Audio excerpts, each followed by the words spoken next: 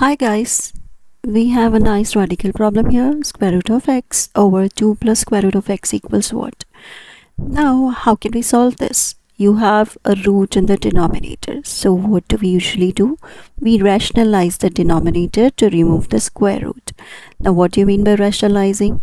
Just turn it into an identity so that your root gets removed.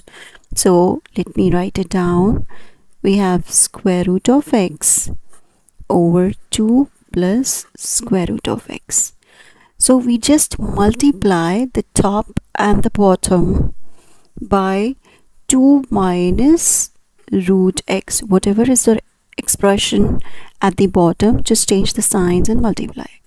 2 minus root x. Now what you can see, we just have to multiply root x times 2 minus root x. So root x times 2 is 2 root x. Root x times root x is root x the whole squared. Root x the whole squared over, now we have 2 plus root x times 2 minus root x. Now this is in a form of an identity.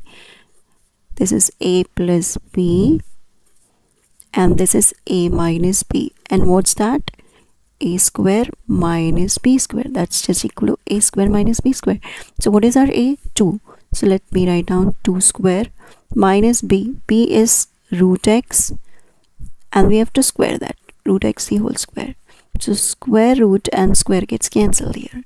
So we have 2 root x minus, here also root and square gets cancelled. So we have a minus x over 2 square is 4 minus x. And that's your answer. I hope you liked how we solved this problem. Thank you so much. Bye bye. Take care.